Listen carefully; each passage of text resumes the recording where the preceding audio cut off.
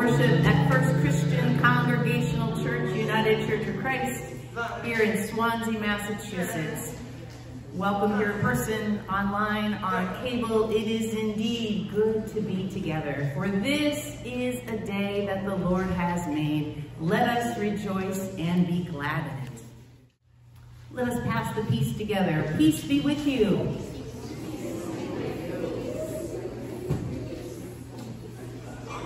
May God's peace be with us and flow through us and sustain us today and always. I invite all who are willing and able to rise for this morning's call to worship.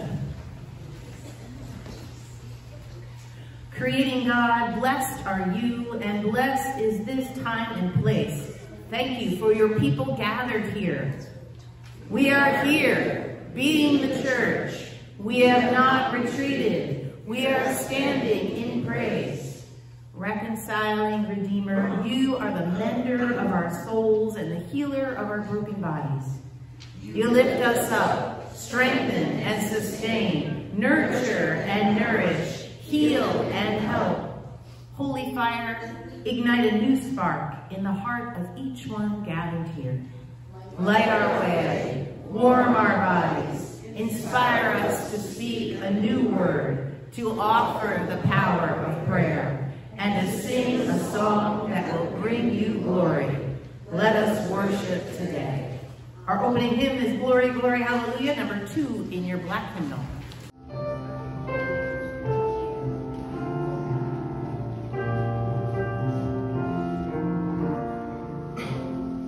Glory,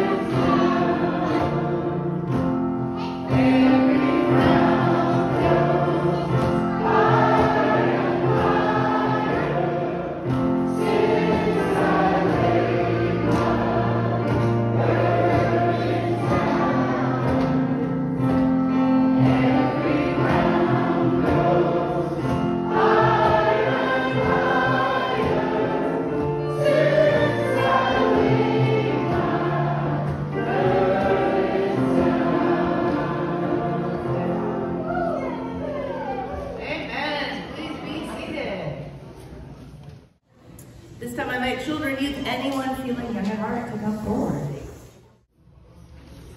All right, I have a question for you. Who here has played hide and seek? You played hide and seek? All right, so how does hide and seek work? So a bunch of people go and hide, right? Yes, and one counts. And one counts. So they count to see till they go and hide, right? And then what does that one person do? Try to find them. They gotta look for them, they gotta find them.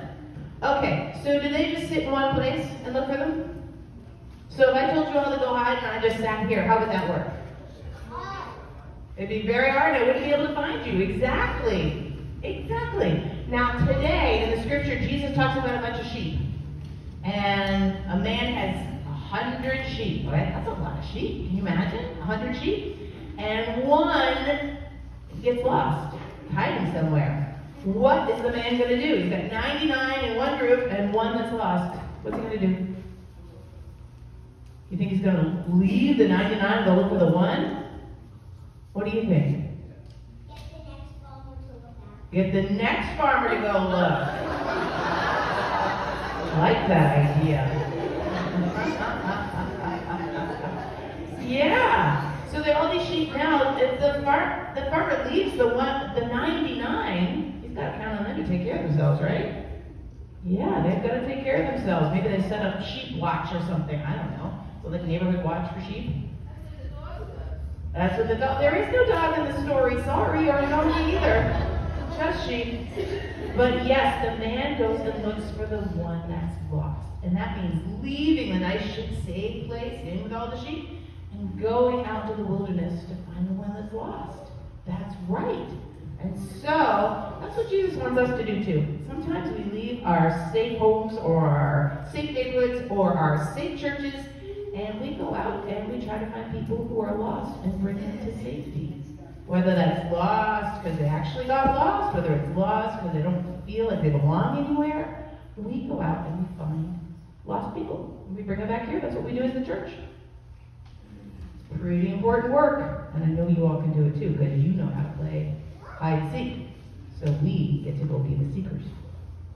All right, let's pray. God, grant us the courage and the ability and the love to go help seek the ones who are lost and bring them home. Amen. Good morning. Today's first lesson is from Psalms 139. O Lord, you have searched me and known me. You know when I sit down and when I rise up. You discern my thoughts from afar. You search out my path, and my lying down are acquainted with all my ways. Even before a word is on my tongue, O Lord, you know it completely. You hem me in, behind and before, and lay your hand upon me. Such knowledge is too wonderful for me. It is so high that I cannot attain it. Where can I go from your spirit? Or where can I flee from your presence? If I ascend to heaven, you are there. If I make my bed in the depths, you are there. If I take the wings of the morning and settle at the farthest limits of the sea, even there your hand shall lead me, and your right hand shall hold me fast. If I say, surely the darkness shall cover me, and night wraps itself around me, even the darkness is not dark to you. The night is as bright as the day, for darkness is as light to you. For it was you who formed me, my inward parts. You knit me together in my mother's womb. I praise you, for I am fearfully and wonderfully made. Wonderful are your works that I know very well. My frame was not hidden from you. When I was being made in secret, intricately woven in the depths of the earth, your eyes beheld my unformed substance. In your book were written all the days that were formed for me, when none of them as yet existed. Here ends the reading.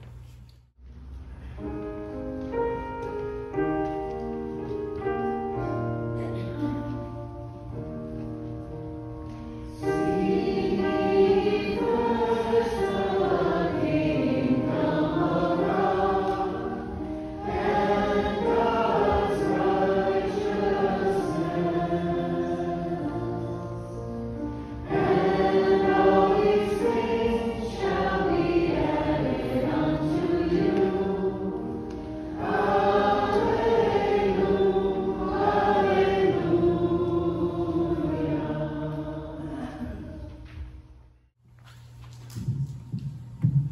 morning. Today's second reading is from the Gospel according to Luke, chapter 15, verses 1 through 10. By the time a lot of men and women of questionable reputation were hanging around Jesus, listening intently, the Pharisees and religious scholars were not pleased, not at all pleased. They growled, "He takes in sinners and eats meals with them, treating them like old friends." Their grumbling triggered this story. Jesus said, "Suppose one of you had 100 sheep and lost one. Wouldn't you leave the 99 in the wilderness to go after the lost one until you found it? When found, you could be sure you would put it across your shoulders, rejoicing, and when you get home, calling your friends and neighbors and saying, 'Celebrate with me. I found my lost sheep.' Count on it. There's more joy in heaven over one sinner's rescued life than over 99 good people in no need of rescue." Or imagine a woman who had 10 coins and loses one. Won't she light a lamp and scour the house, looking in every nook and cranny until she finds it? And when she finds it, you can be sure she'll call her friends and neighbors, "Celebrate with me. I found my lost coin." Count on it. That's the kind of party God's angels throw every time one lost soul returns to God. Here ends the second lesson.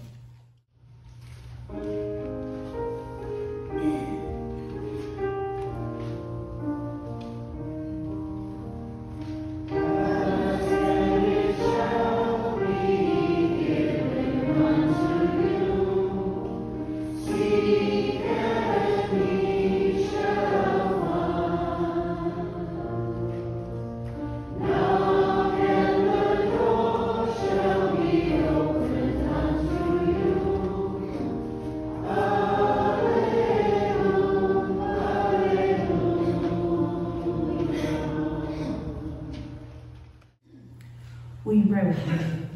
May the words of my mouth and the meditations of all of our hearts be acceptable in your sight, O God, our rock and our Redeemer. Amen. Do you remember the time, maybe the day, maybe the season, or just the phase in your life when you realized that God was pleased with you? That God loved you as the divinely created person that you are? Maybe that day hasn't come for you yet.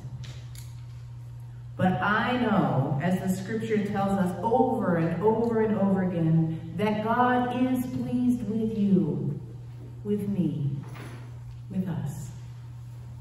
God knows us. God knit us together in our mother's womb. Now, not necessarily just the bones and the organs and such. You notice the psalmist talks about knitting together our innermost part. Well, ancient Israelites, they didn't feel like the soul and the feelings were in the head or the heart like we do. They believed they were in the guts. So, God knit together our guts, which also means our spirit, the true person that we are. Our being full of likeness, an ultimate reflection of God's self. We are God-shaped and God-formed and God-loved. No matter where we go, through life's storms, in moments of joy and accomplishment, in the dark night of the soul, on the brink of crisis, in moments of anger when we swear off God altogether, there is, however, no place we can go where God is not. And that's a forever promise. To the ends of the earth, to the very depths. No matter where we are never alone, never without God. And there's nothing we can do as humans to make this not true. It can feel like a threat sometimes, but only if we are in our teenage minds slamming doors and yelling, "Leave me alone!" Did you hear that once Jesus walked into a bar and saw a man sitting alone with a glass of water? And Jesus asked him, "My son, are you a believer?" And the man shakes his head, "No." And with a wave of his hand, Jesus changes the glass to wine. Well, my son, do you believe now? And the man frowned and again shook his head. The next day, Jesus came into the same bar, saw the same man with the same glass of water. My son, are you a believer yet? And the man shakes his head no, and Jesus waves his hand, and the glass is changed again to wine. Well, now, my son, you surely must believe. The man frowns and again shakes his head in frustration.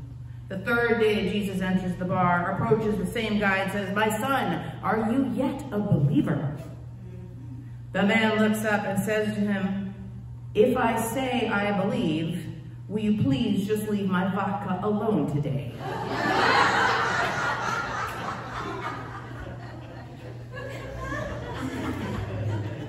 The divine just keeps coming back and coming back and coming back and loving on us. Always. From before we were even born, from the depths of the earth, the psalm tells us, until we move across that mysterious threshold into life beyond death.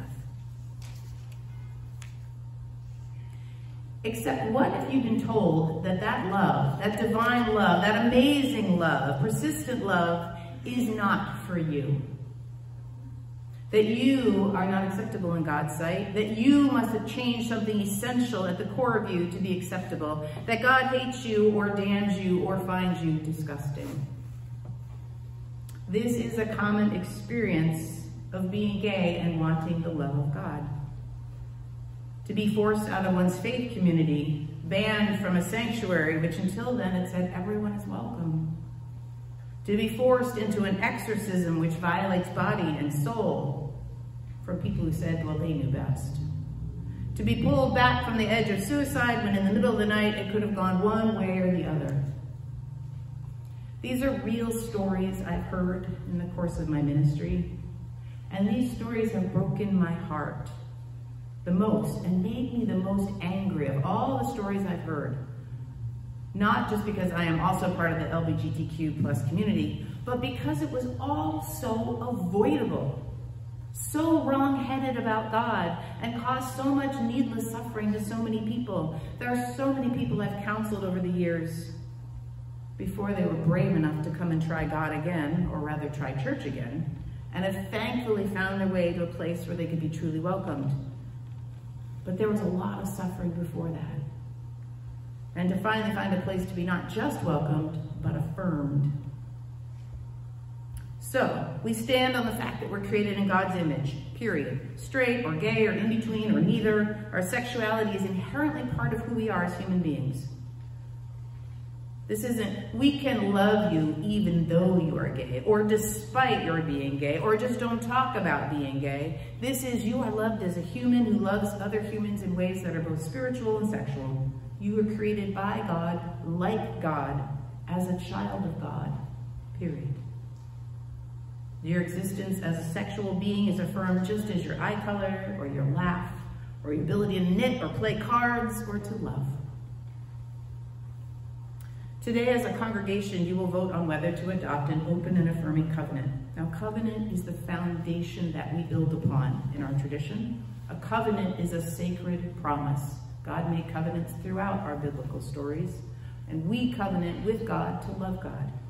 We covenant with one another to live as a community, as a church. We, as this congregation, have a behavioral covenant that guides us on how to live with one another. We covenant with our neighbor UCC churches in our national setting. Covenants are not forced. They are not law, but rather are solemnly or sometimes even joyfully chosen. They are a sacred promise. An open and affirming covenant specifically says that a congregation will welcome and affirm LGBTQ+ folks into the life and work and love of a church. First is welcome. Now, I have told you all many, many times that you are great at welcoming. Really, it is your strong suit.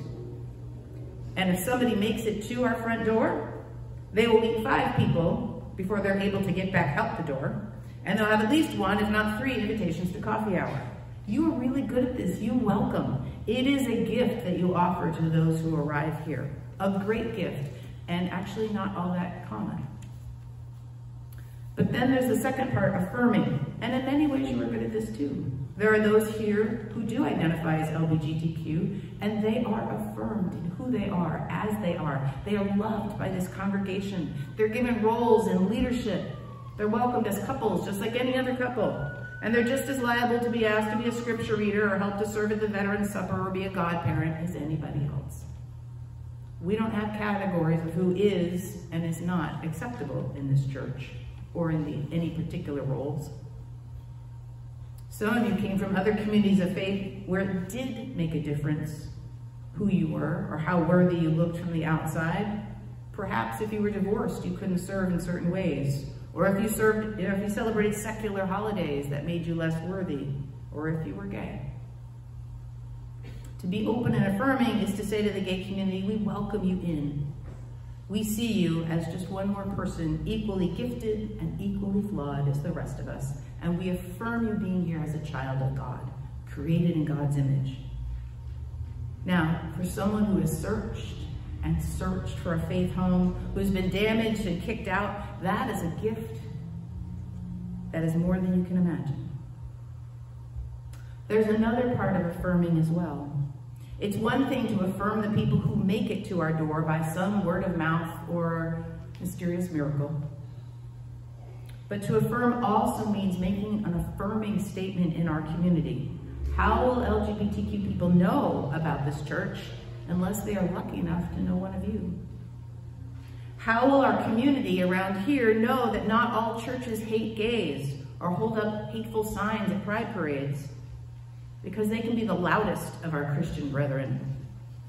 How will they know they're somewhere different unless we state it out loud? How will people who are looking for a loving, affirming Christian community know unless we go beyond these walls and show them? You know, that can sound a little scary. In my ministry, I have heard many questions sincerely that maybe being open and inviting and public might make us a target, might bring violence our way. And you know, yes, that is a possibility. Remote, but it is a possibility, absolutely.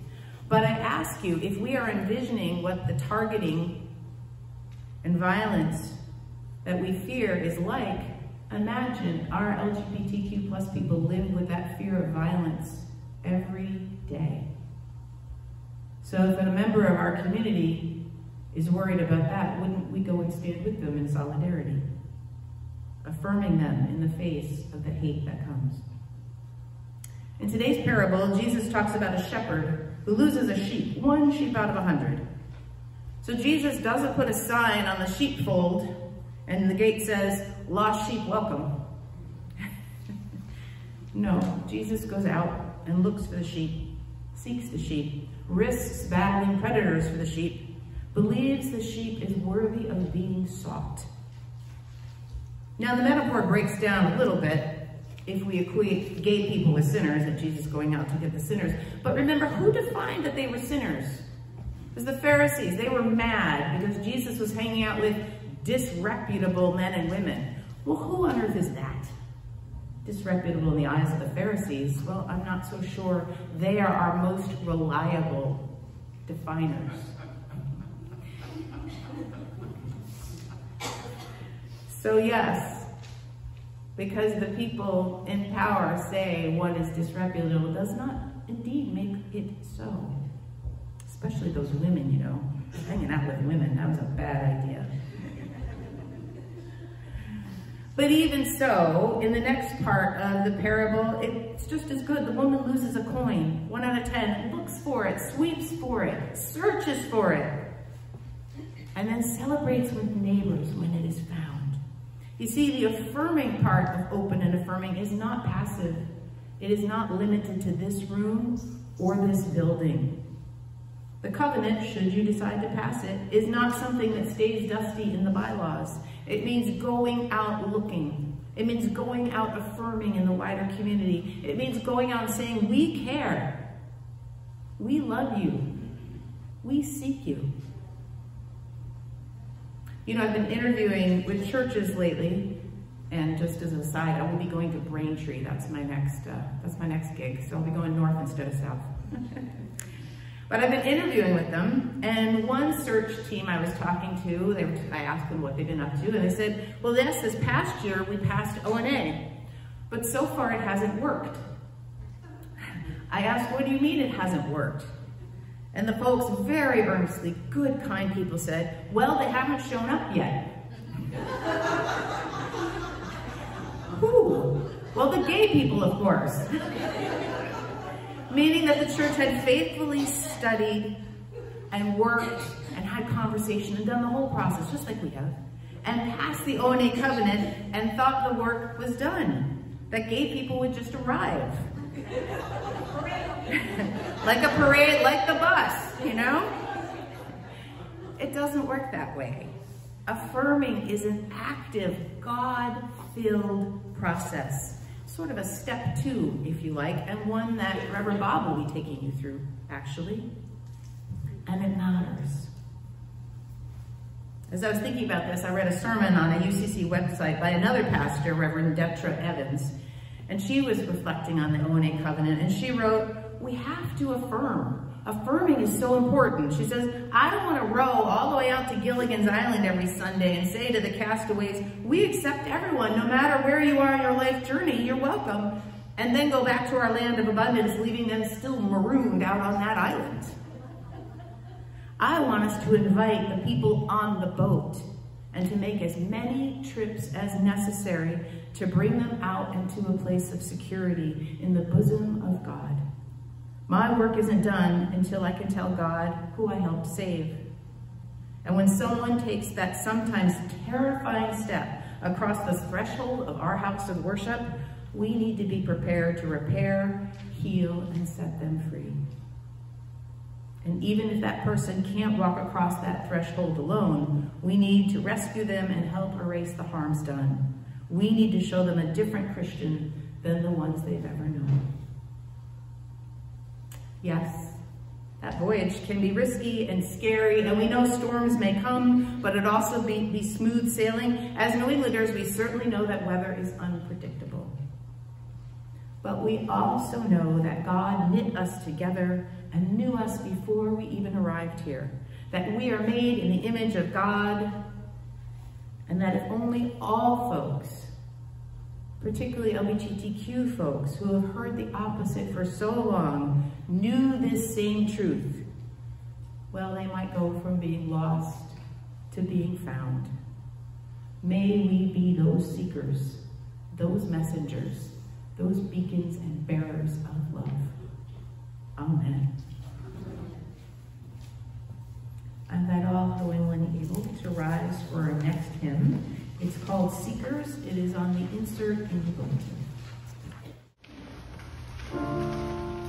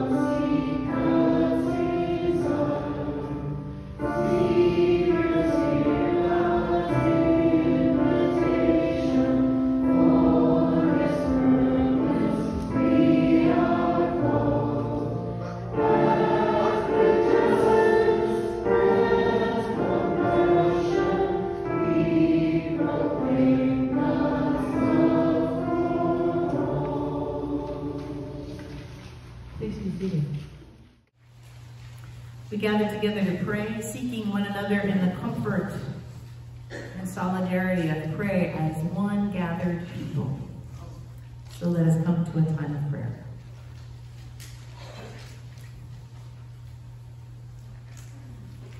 Oh Jesus, you ask us to follow you in this path of life, to seek a new way that may be different than the ones others have trod around us. You ask us to leave security, the benefit of the 99 behind, and to walk out into the world of uncertainty looking for the lost. You ask us to bring to you the lonely, the weary, the oppressed, those who are in despair, those who are looking for a home, those who want to connect with you. Jesus, you preach this message over and over and over about the love of God that is so abundant there is no end. The heights, the depths, to the farthest edge of the dawn, God is there. And that we are created in God's image, just as you were fully human, yet fully divine on this earth. Help us to be brave and courageous in taking risks. Help us to reach out a hand to those who are in fear.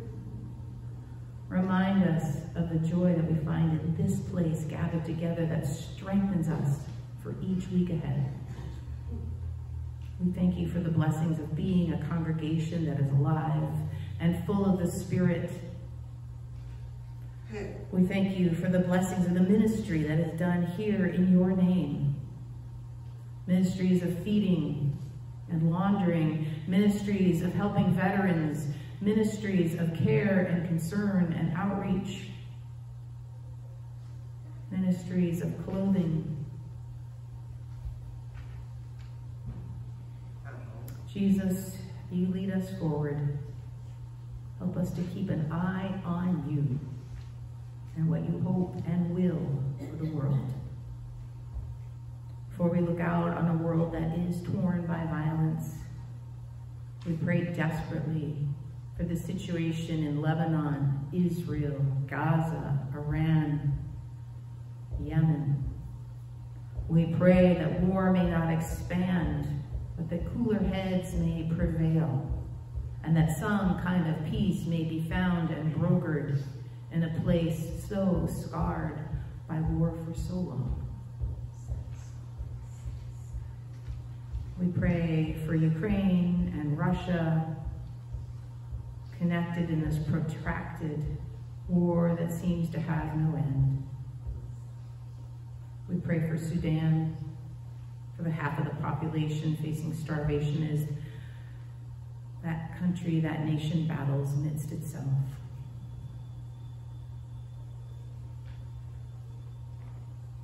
We pray especially for the hostages that are still being held as we mark tomorrow, October 7th. We pray for their families.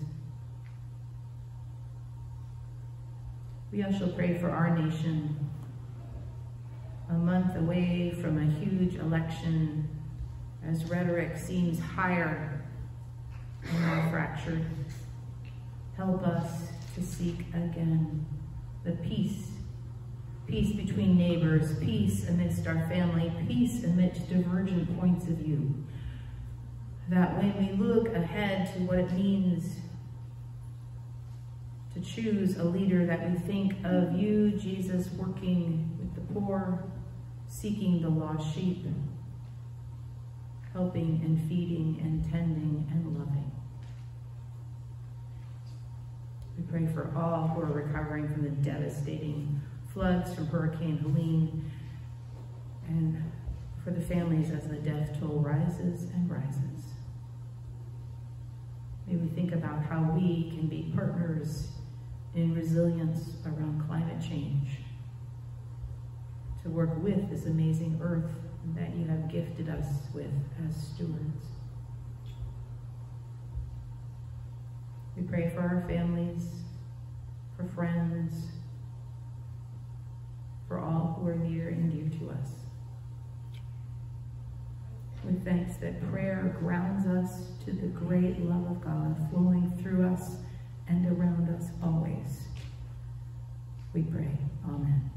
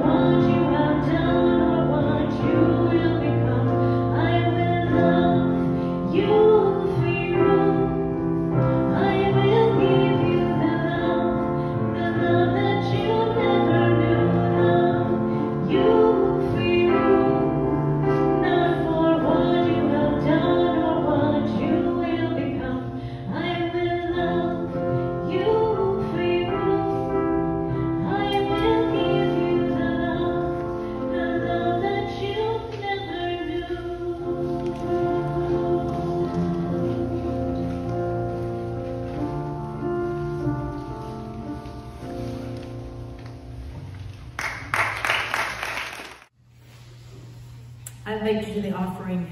Many of what we offer, things that we offer is not just the money, though that's important, but also the gift of our voice, the gift of our time, the actions that we do to serve a God who is so great. And so I invite you to this morning's offering.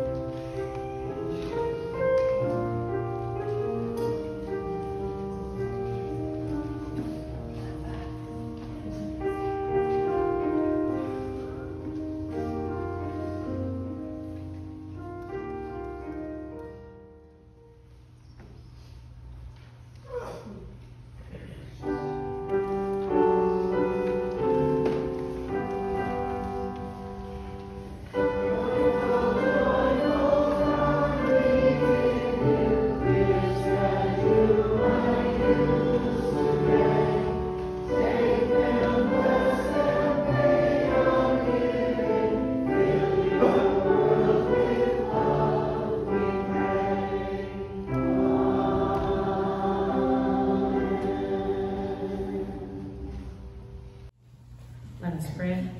Thank you, God, for these gifts and these givers.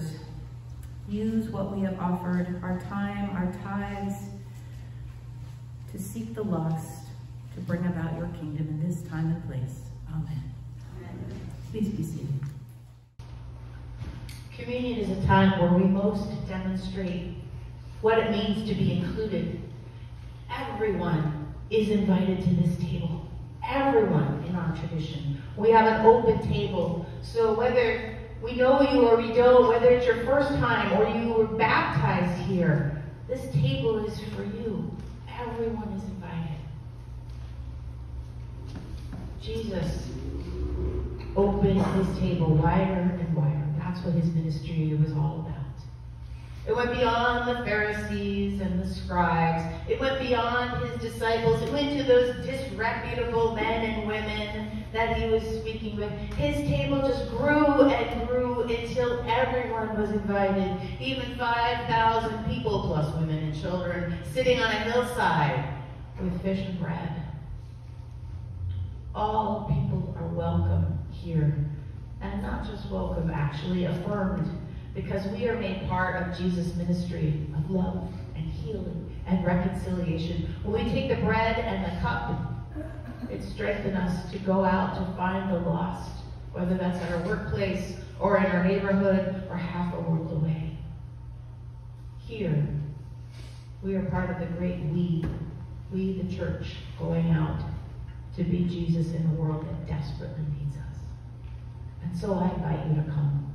To come and be fed, to come and be reminded that you are indeed loved and perfect in God's image. To come and be reminded that you are asked in return to go out and to love. So come to this table. It is spread for you and for me. Amen. I invite you to join in our response.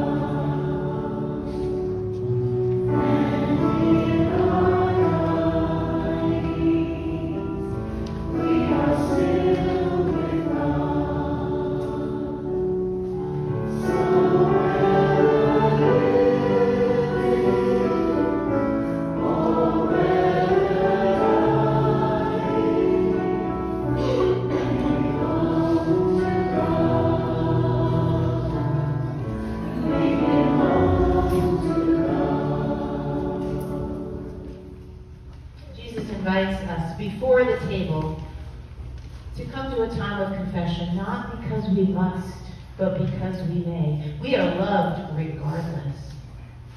But confessing is a way in which we can release our anger, our frustration, all the things that pile up on top of us as we go through this life. Confession is a time where we can practice forgiveness, because forgiveness does take practice. And it's a time where we can relieve ourselves and say, here, Jesus, take this, and leave life. So let's enter a time of confession. Jesus, you come and find us when we indeed are lost. You will travel and traverse any terrain to come and get us and sit with us until we are ready to come with you.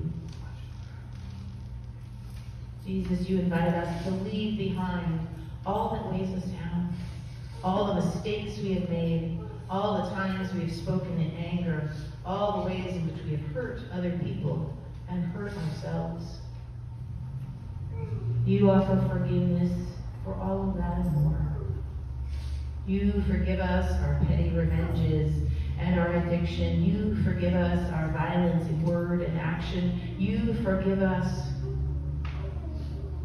our apathy. And you love us. So hear us in this time of silent confession.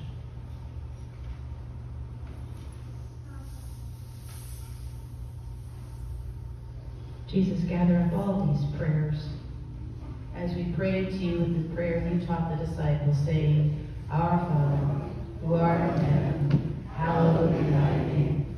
Thy kingdom come, thy will be done, on earth as it is in heaven. Give us this day our daily bread, and forgive us our trespasses, as we forgive those who trespass against us. And lead us not into temptation, but deliver us from evil. For thine is the kingdom, and the power, and the glory, forever and ever. Amen. You are made in the image of God, and you are forgiven all your sins. We are indeed beloved and forgiven people. Thanks be to God. Amen.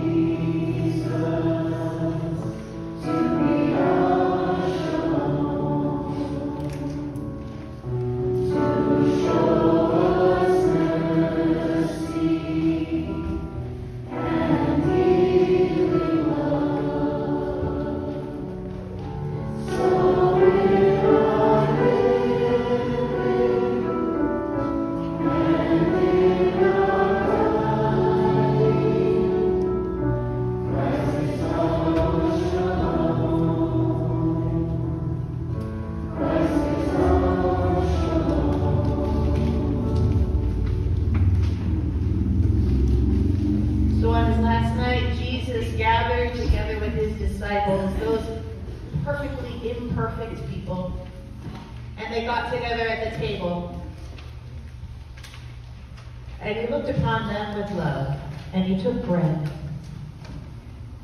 offered thanks to God, blessed it, and broke it, and said to them, Take, eat, all of you. This is my body broken and shared for you. Do this in remembrance of me.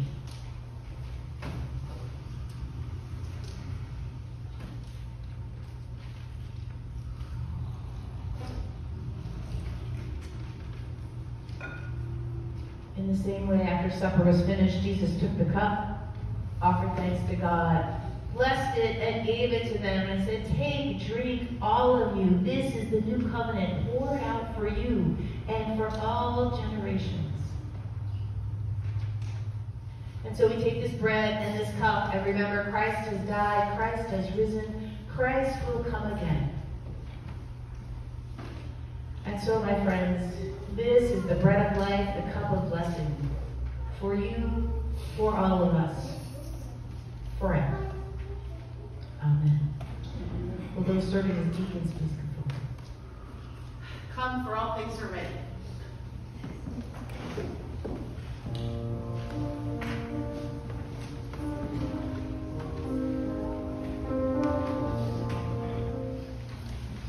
I'd like you to join me in the prayer of thanksgiving printed in your bulletin.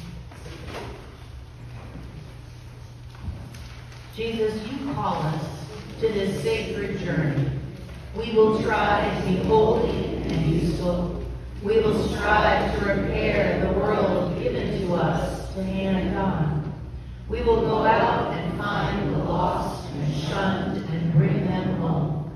We will affirm the light in others and honor that light. May holiness move in us. May the life and love of your table strengthen us. May the light that shines before us, through us, and after us be our guide. Amen. I invite all who are willing and able to rise for our closing hymn in the midst of new dimensions, number 391 in your black and white.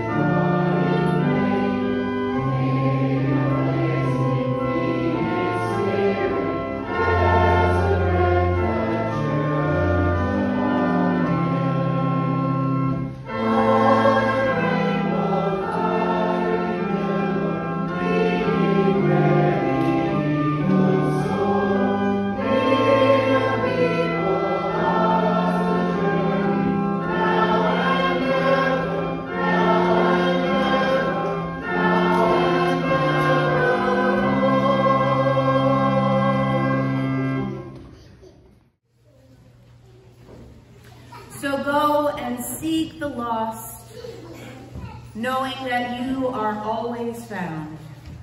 The God of fierce love, the Christ of never-ending devotion, the Spirit of blazing light, be yours this day and always. Amen.